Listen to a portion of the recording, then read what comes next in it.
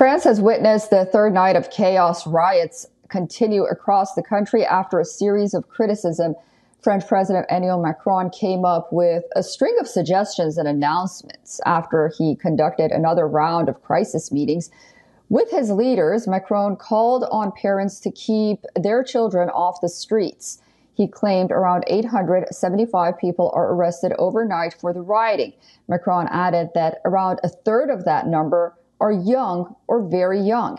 He also said additional security forces will be deployed to control the nationwide unrest as he denounced the unacceptable exploitation of a death of an adolescent. Macron urged a social media platform to work with authorities to help calm the situation.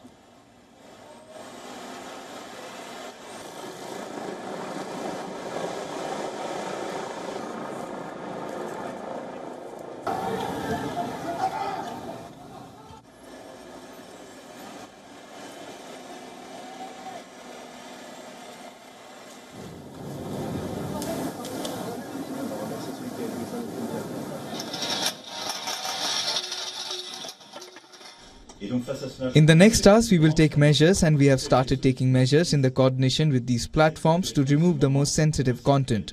The state services are working in coordination with these platforms to obtain an effective response, and I expect these platforms to have a spirit of responsibility. Meanwhile, the situation in France is escalating. On Tuesday, a police officer fatally shot a 17-year-old teenager. Protesters are torching vehicles, town halls across the country as well. Visuals coming from Paris show the complete devastation of the city center. In the Parisian suburb of Aubervilliers, fireworks were set off, and a swimming pool construction site was set ablaze as well. The company in charge of the Olympic Games for Paris 2024 said that the facade of a Paris Olympics training center was damaged during rioting. French authorities are saying that they are assuring more security for other Olympic sites as well. Take a listen.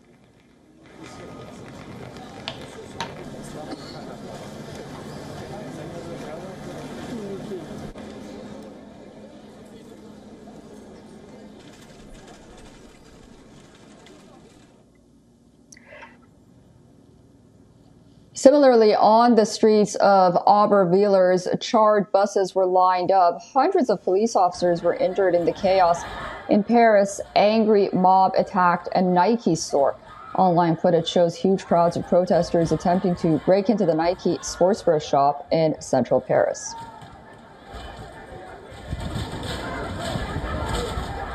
Doing your sleep.